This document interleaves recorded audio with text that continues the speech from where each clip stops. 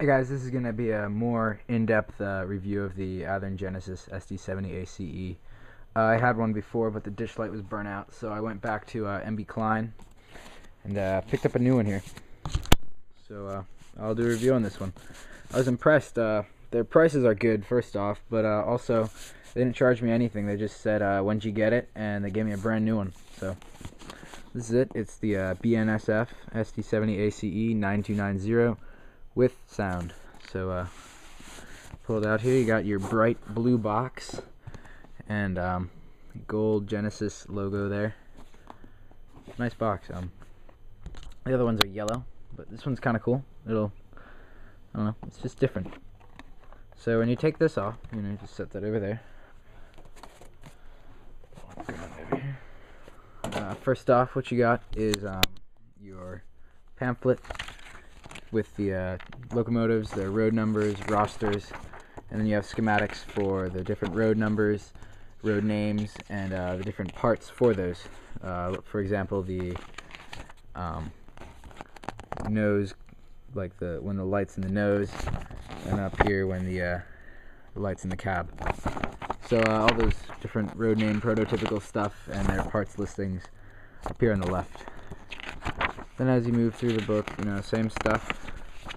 When you get to your truck diagrams, your handling maintenance, lubrication, and then finally you got light bulb replacement, disassembly, decoder installation, tools, and that's about it. It doesn't really say anything about programming. They got some nice pictures. You can all look at that when you get it yourself.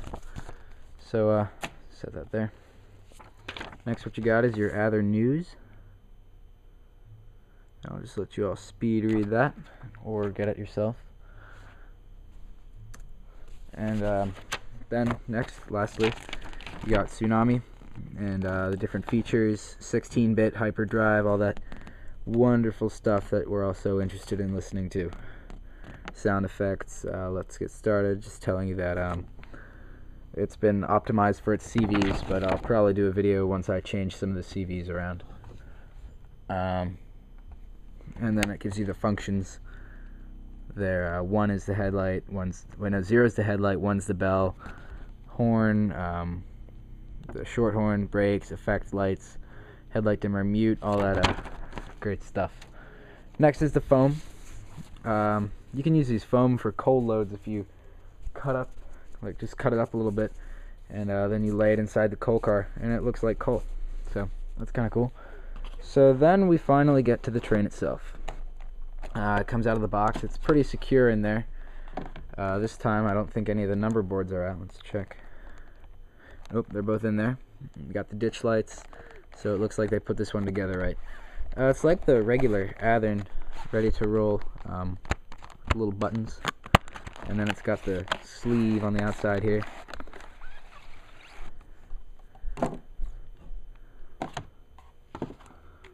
So there's that. Take the top off there. And next I'll take the little rail guards out, and I'll use screwdriver for that. So so carefully without breaking the little handrails, which are they're thin. They're not flimsy, as long as you're not poking them or picking it up by the handrails. I don't think you'll really have a problem. So I'll just do a little visual inspection of it here. The paint is pretty vivid. I'm liking that. So we'll start up here at the front right. We got pretty crisp paint right there, and you can read that SD70ACe.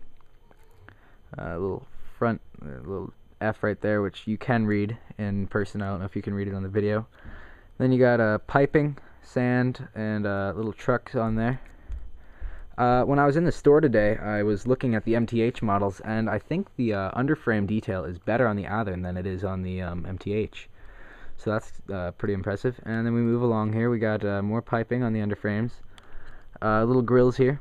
They're see-through, although the frame is back in there and it's solid, so you can't really see through anything. You got the steps on the top, and unlike the SD40T-2 ready to roll, you actually have I don't know what you call it. It's rough though. It's not just smooth plastic. So it's detailed for where the people walk. You got coloring on the fuel cap there and all that, and there's paint, there's stuff written there. I can't read it, although the yellow one says caution, so, and you can read the little thing there, so it's very possible you can read it. My eyes just aren't that good. And then we get to more piping down here on the trucks, and let's see here then, more piping down there. The wheels, they look blackened, so that's nice. They're not real bright and shiny and flashy around your layout, so that's also good. And more detail on the trucks. You can see through that. And when you turn it, you know, it's like that. So you got the see-through grills. Then we go to the back here. We got the multiple unit hoses, and once again we got those see-through grill-like things, and still real crisp paint. Lift hooks on the edge here, and then we'll flip it around here. And same deal here, you got lots of detail on your frame right there. Sand and blackened wheels. Same crisp paint. Lift hooks on the side, and that one right there you can read. So I'm assuming you can read all of them. You got your handrails, which they're kind of, I mean, they're not terribly flimsy, but they're very fine, let's put it that way. And then we come back here to the front.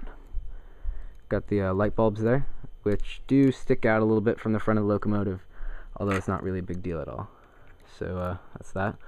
Then you have your McHenry scale knuckle couplers, which are significantly smaller than just regular Bachmann knuckle couplers. Metal grab irons, and then the cab comes off here for adding of little figures if you want, or if you need to replace the light bulb and the lights are normally up in the top.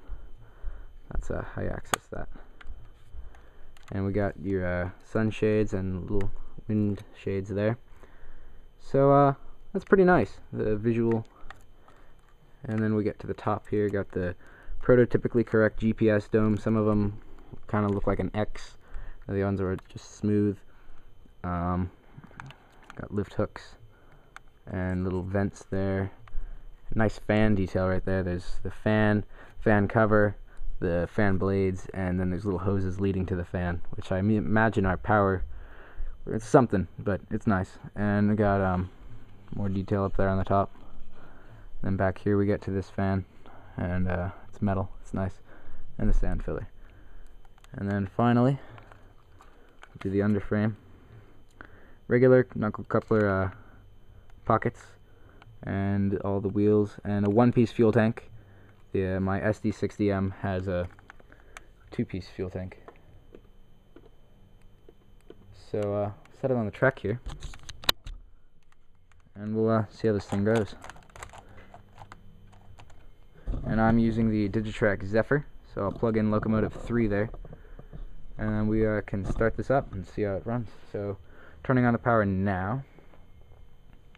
Oh, it starts up by itself.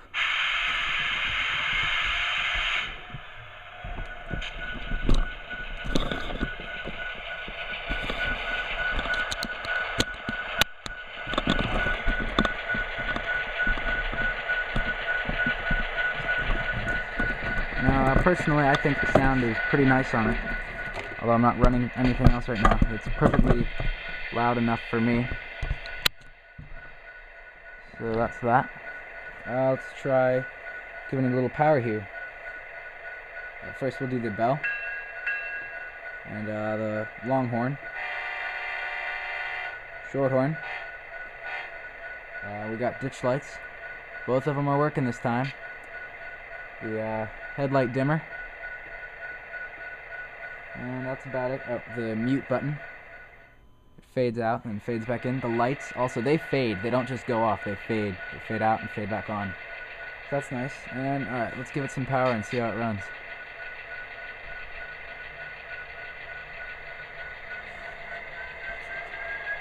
Now, I don't know about you, but that's pretty good slow speed performance if you ask me.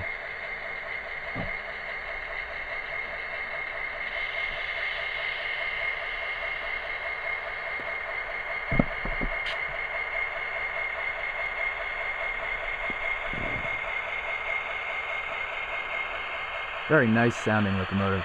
I like that. And let's back it up here. That rear light on there.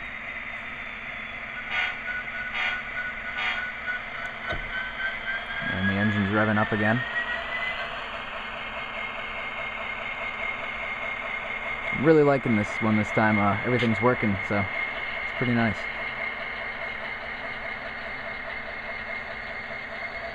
A little bit more power. Alright, put some cars on it.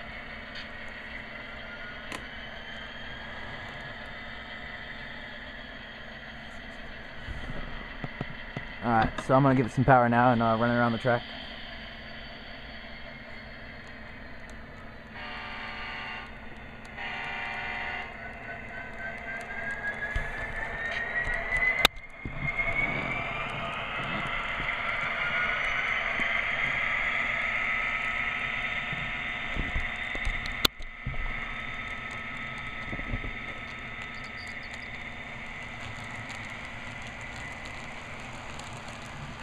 And those are the Walters Gold Line coal packs on there.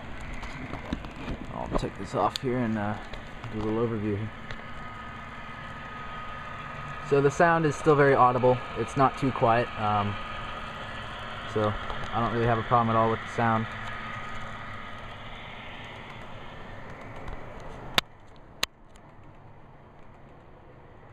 I don't think the ditch lights oscillate, but on BNSF they're not supposed to, so that's not a problem for me.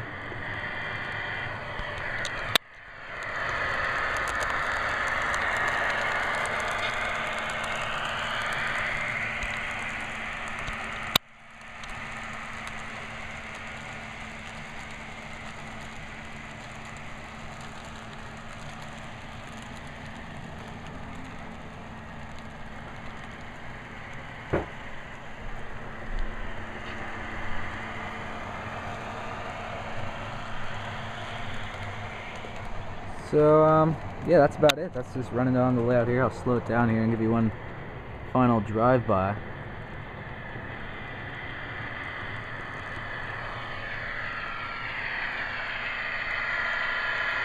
Again, very nice slow speed.